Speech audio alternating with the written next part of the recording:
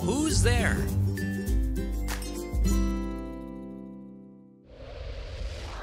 Switzerland. If you dream of skiing in the summer, inhaling fresh mountain air, admiring blossoming valleys, and clear blue lakes, pack up and go to Switzerland. Switzerland is in the heart of Western Europe. Surrounded by friendly countries, it has no access to the sea. However, in the north and the south of the country, there are two world-famous mountain ranges. The Jura Mountains are in the north. They gave the name to the Jurassic period, when the Earth was inhabited by dinosaurs. In the south are the famous Alps, which in some languages gave the name to the extreme sport of mountaineering, alpinism. In addition to the fact that Switzerland is known as a mountainous country, there are a huge number of rivers and lakes in this territory. The largest is Lake Geneva. It is also home to many fashionable resorts, as well as the city of the same name, the second biggest in the country. It is interesting that the city of Bern, which is the political center of the country, is only the fourth in size, and it is not the capital. The Swiss could not agree on which city deserved to become the main one in such a beautiful country. Therefore, they compromised. They chose a city where the government would be located, though they did not give it the status of capital. The country, which is located among the mountains and lakes, naturally aroused great interest. Who wouldn't come here, trying to settle in this beautiful place?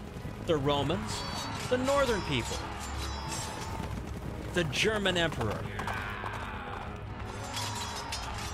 the Austrian house of the Habsburgs. All this only rallied the inhabitants of differing parts of the country to form the Switzerland we know today.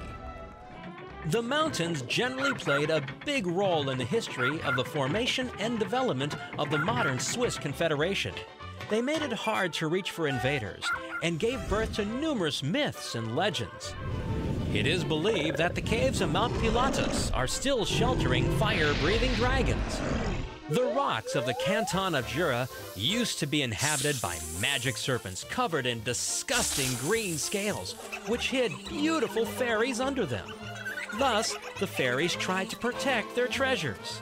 And the famous Swiss waterfalls swarm with water sprites. In the Middle Ages, a large number of castles were built across the country. They were eventually shrouded in legends and myths. One of the most famous fortresses is Chalon Castle. It is located on the shore of Lake Geneva, already familiar to us, and is surrounded by the snow-capped peaks of the Alps.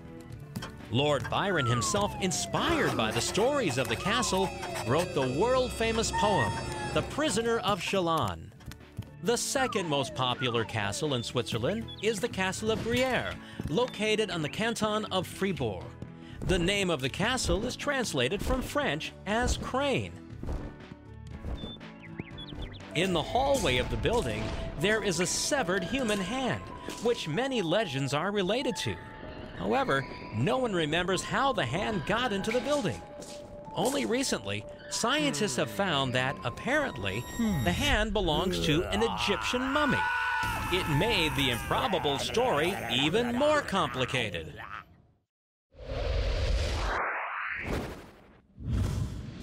The reliability of medieval castles literally permeates all Switzerland. Here, there are the world-famous Swiss banks, which are the embodiment of reliability, and the well-known Swiss knives, which make living in the mountains much easier, as well as real Swiss watches that are not only accurate, but also are literally works of art. Wow!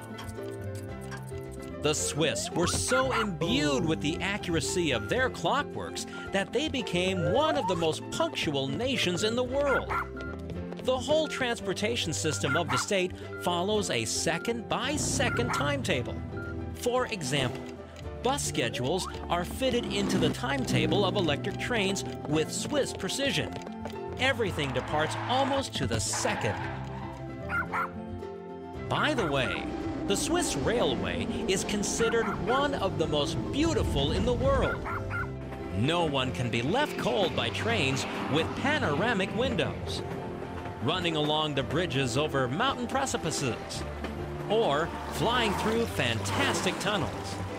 There is also the steepest railway in the world, the Pilatusbahn, which goes to the top of Mount Pilatus. Like most mountain countries, Switzerland is famous for its cheeses. Here, they are elevated to a rank of art. Swiss cheese has become an internationally recognized brand. Assortments of this product will amaze even the most sophisticated gourmet. Sometimes, the cheese is served melted with various seasonings added to it. Such fondue fountains are quite common at Swiss fests. Another symbol of the country is a fountain of warm chocolate. Swiss chocolate is a dessert known all over the world. If you have a sweet tooth, you just have to visit Switzerland. Fans of vivid extreme sports competitions should watch exclusive horse races, skijoring, where a person on skis is pulled by a horse. This unique event takes place on a frozen lake amidst the snow-capped mountains of the St. Moritz Resort. The highest glacial peak of the Alps, which rises high above the clouds, is the majestic peak of the Matterhorn. It attracts many climbers. The best alpine ski resorts in the country are built around this mountain. Tourists from all over the world come here to enjoy snowboarding and skiing. This is Switzerland. Traveling here will make a really interesting and memorable vacation. It's time for us to say goodbye, but not for long. Soon we will meet in the next episode to tell you about another country. This was Who's There? See you soon.